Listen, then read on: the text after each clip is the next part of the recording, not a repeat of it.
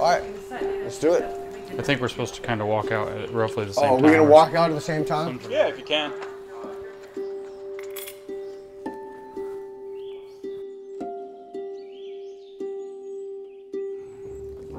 Oh, this has to be. Yeah, you guys.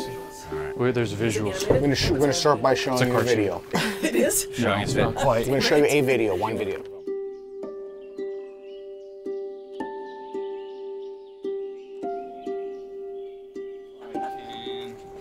It's all very dramatic, isn't it? It is. Yeah. Sorry about that.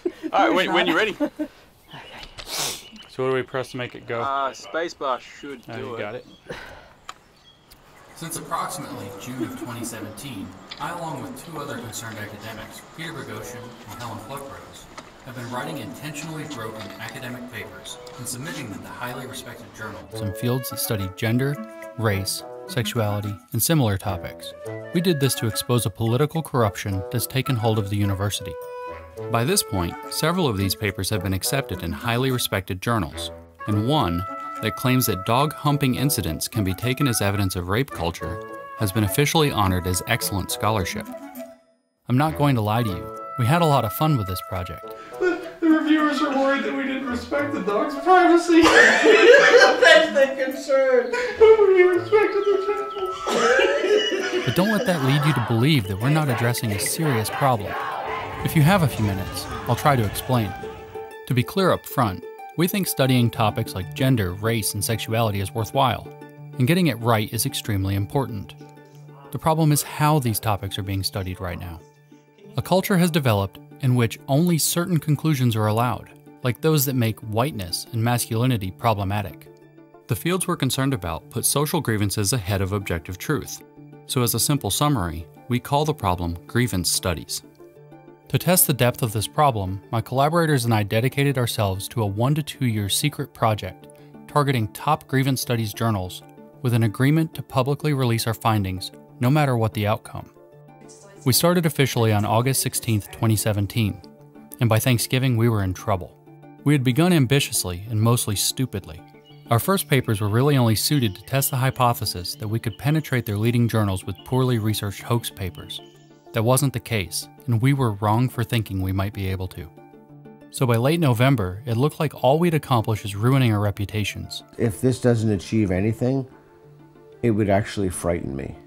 We needed to change our approach, so we walked back from the hoaxing and began to engage with the existing scholarship in these fields more deeply. This led us to learn a lot more about the inner workings of grievance studies. The best I can tap into is that there's this kind of like religious architecture in their mind where privilege is sin, privilege is evil. And they've identified education as the place where it has to be fixed. So you can come up with these really nasty arguments like, well, let's put white kids in chains on the floor at school as an educational opportunity. And if you frame it in terms of overcoming privilege, and then you frame their resistance, that they won't want this to happen to them, that they would complain about this. If you frame that in terms of, oh, they only complain about that because they're privileged and they can't handle it because their privilege made them weak, then it's right in. Papers started getting in. You've got to be me that this happened! By March, with 2 papers accepted and 1 published, it would be fair to say that we had become accepted grievance scholars. By June, it was 3, with 1 having been officially honored by the journal as excellent scholarship. By July, it was 5. By August, 7. This shouldn't have been possible. So far, what we're learning is rather astonishing, but the data we've gathered require more analysis to fully comprehend. What appears beyond dispute is that making absurd and horrible ideas sufficiently politically fashionable can get them validated at the highest levels of academic grievance studies. We rewrote a section of Mein Kampf as intersectional feminism, and this journal has accepted it. Social work. This is deeply concerning, because the work of grievance scholars goes on to be taught in classes, to design educational curricula, to be taken up by activists, to influence how media is produced, and to misinform journalists and politicians about the true nature of our cultural realities. No one tolerates this sort of corruption when they find out an industry is funding biased research to make itself look a certain way. The same scrutiny should apply to research when it pushes a political agenda. And we have uncovered enough evidence to suggest that this corruption is pervasive among many disciplines. including women's and gender studies, feminist studies, race studies, sexuality studies, fat studies, queer studies, cultural studies, and sociology.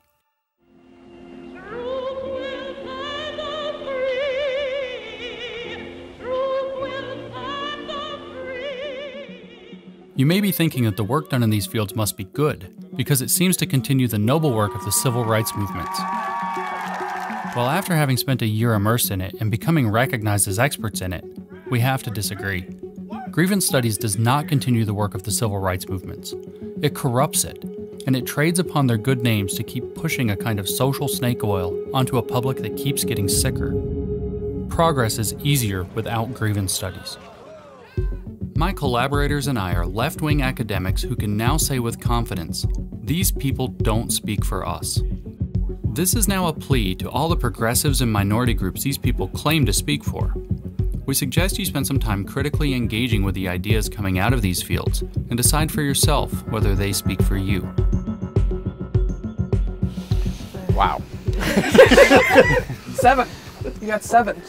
Currently. So far, there might be a couple more, yeah. What is your first impression of that, though? What do you think? Oh, I mean, this is the right way, I think, to go about exposing what this is, because those of us who have encountered it, you know, casually in the course of trying to live our academic lives, come to understand that there's something really wrong there. But it's far too easy to just caricature that broken scholarship as if it were random, and it isn't random. It actually does abide by a certain kind of internally consistent logic, and in some sense the only way to really reveal how broken that logic is to figure out what the rules are. And so I'm very impressed that at the point that Simple Hoax Papers didn't fly, you went forward and attempted to figure out what these disciplines actually were saying. And the truth is, what they're saying is crazy, but it is not totally arbitrary. Yeah, it's dismissive to imagine that they're not making any sense at all, right? That they're not playing by any rules, and we imagine that at our peril, right? So you guys are discovering the rules and then presumably revealing the rules at some level. I thought I knew the rules, but there were more layers and layers of rules than I thought. Really? And I've actually been studying it for 7 years. Do you think that there's a kernel inside all of this that has some integrity?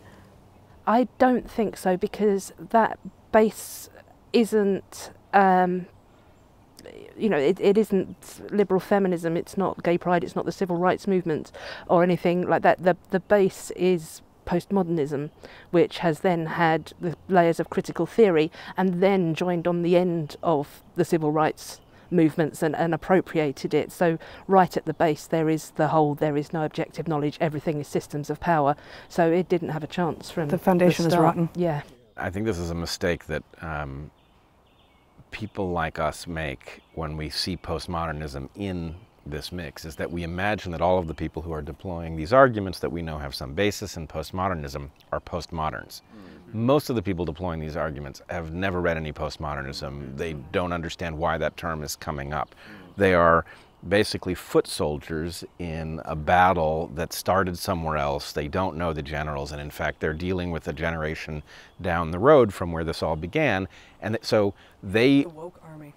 Yeah, well said. The woke army doesn't really resonate with the challenge that they are behaving in a postmodern way, that what they are saying is postmodern, therefore analytically bankrupt, because it does deny a sort of reality that can be studied, that skepticism works to unearth. So that challenge to them falls flat because they don't, I think most of them don't know what we're talking about. No, you have to actually go for the ideas. And I mean, it's to be fair, it is the same with everybody. I mean, I could ask practically anyone on the street a certain number of questions, and so many of the answers would go back to Augustine. And people wouldn't have perhaps ever have heard of Augustine, because these things are in the air. They are the water that we're swimming in. These documents you guys are looking at, we call that the fact sheet. It summarizes everything. And it's kind of the kid pointing at the emperor saying he's got no clothes. And our problem is that this is going public soon, and we need help making sure that kind of like the two audiences understand it. There's the public audience, and they've got the video you just saw. And then there's the academics who are going to hate that video. So, and by And then- academics, you mean all academics? I or mean, like, specifically the I'll just go fill in full the blank on. studies academics? Oh, they're really going to hate it no matter what. But everyone. They're going to hate everything. But we're talking, you know, like the, well, I am very interested in what you've done and wholeheartedly agree. However, I will have to look at all the details in great length for 3 to 7 years before I say a word about this. I am, after all, a scholar. And what if they fire me and put a Title IX investigation on me because I secretly know that's going to happen? First of all, the fact of you having begun this as a matter of simple hoaxing and then discovered what you did is really, you're in, because you did discover that there was substance there. It's internally consistent and externally rather than inconsistent. substance is an internally consistent system is what we So discovered. that's actually, so here's the thing. You are actually in a position to speak to what is the middle ground here, right? The middle ground is, this is not random. This is about something, and it is internally consistent. It actually touches reality way more than anybody assumes to. Right. I think And it so- touches way more reality. I must say, I've been saying stuff like this since the Evergreen thing happened. You know, the fact is, we're not going to get very far if we don't have a legitimate concept of racism that we can invoke where it is necessary. And the point is, as long as it's being used for this other purpose, we're now stuck. Likewise, white supremacy. We're stuck. Transphobia, stuck. Islamophobia, stuck. We don't have the substitute terminology to use, and so the point is they've actually successfully hobbled us in discussing real problems that exist in the world by taking all of these terms and weaponizing them for their own purposes. And so That's exactly how I see it. if you stood up for, hey, we're taking those terms back, right? And they are going to take on the appropriate meaning for us to utilize them against the real problems. Why? Because actually we are interested in social justice, not the brand, but the meaning of those terms if you put them together in common parlance. This is going to be a far easier sell to people, to the people for whom the video is aimed at, than to academics. Faculty are the most entrenched. I mean, most faculty... They totally buy into this. They swim in the pond. It's all they see. It's just their worldview. Well, but you're not going to get the scholars in these fields. Maybe you'll get somebody who has quietly woken up behind the scenes and is waiting for an out. But you're not going to get those people first. But what you can do is you can rob them of an audience by taking people who have been persuaded by the fact that maybe they've encountered transphobia, and then they hear transphobia named and they think, well, I've seen it, and here's what it means, and then they go out there as a foot soldier. Maybe if you capture those people's attention, then the point is, well, these fields will either shape up or dry up. Well, maybe the intended audience, both for the video, at least for the video, is yes, the public, but specifically students. Because students are reachable, much more so than faculty, right? Students are flocking to these fields because it sounds like, you know, Bret has used this language a lot, that they've wrapped up something that is quite ugly in a very pretty box and put a name on it that sounds beautiful. And it's the wrong name, and it's the wrong wrapping, and it's got, it's ugly inside. But students go to it because they don't know. What you're going to get back is attacks of many different kinds. And I will say there is one hallmark. I'm hesitant to say it out loud because I don't want to destroy it, but I think this is important enough that it might be worth having it, which is you'll get back extremely forceful arguments in mutually contradictory directions. That's the sign that you're on the right track. So personally, I've gotten back, what you've said is completely obvious and you're dead wrong. Right? Like you hear those two things and it's like, aha, I must be onto something, right? So what you are going to get back is something like you have overstepped in some massive, egregious fashion that is morally intolerable, and you're going to get back the argument that there's nothing to be seen in what you've done, that it's empty. And so those two things together are likely to be the hallmark of, you know, that's the flak when you're over the target. I am deep in the summaries of the papers that you guys have written. I've arrived at masturbation as sexual violence. But title Rubbing One Out, Defining the Sexual Violence of Objectification Through Non-Consensual Masturbation. And then there's the Mein Kampf chapter translation. Well, you did it a couple times, right? Well, we did Yeah. one that was an autoethnography, because the book is very autoethnographical, and we made that about white people and whiteness. We just swapped Jews for whites. Yeah, and then, so that's an autoethnography. And then we did one that was actually an argument that was based off the chapter of Mein Kampf, where Hitler argues why we need the Nazi Party and what it should consist of. And that's been published. That one's been accepted, and it might be published in my pocket, in my phone right now. I don't know. I accepted the page proofs like 3 days ago. And we have 3 other ones that are literally on the cusp of getting in. So what happened was that Real Peer Review tweeted it out, and then the right-wing machine made fun of it. Right. And then one journalist ended up, for one of these outlets, got a hold of it and called the journal and started asking them a ton of questions like, how do you know this author's real? No one's ever heard of the Portland Ungendering Research Initiative. And so all of a sudden they asked us to prove our identity. And then this started to snowball because we weren't going to. We're not going to forge documents. And there's a point where the deception becomes outright lying, and it doesn't feel right, and that's not the point. And we're not doing that. So you're the only one with a university position at the moment. And there's 4 others of us here who have been associated with universities and colleges in the past and are no longer. I don't think that's an accident. Right? You walk away willingly or not, and you gain the ability to say whatever you want. Is PSU going to be okay with this? They will come for me. Yeah, I think they will. And they'll weaponize Title IX, they'll weaponize something. Exactly. I wish there was something comforting I could say about the fact that you'll be all right in the end, and I can't. The fact is, I know from our situation that I thought we would be all right in the end, and it turns out, I think, that we will be all right in the end, but that is not because of the fact that we thought we'd be all right within the framework of higher ed. All right.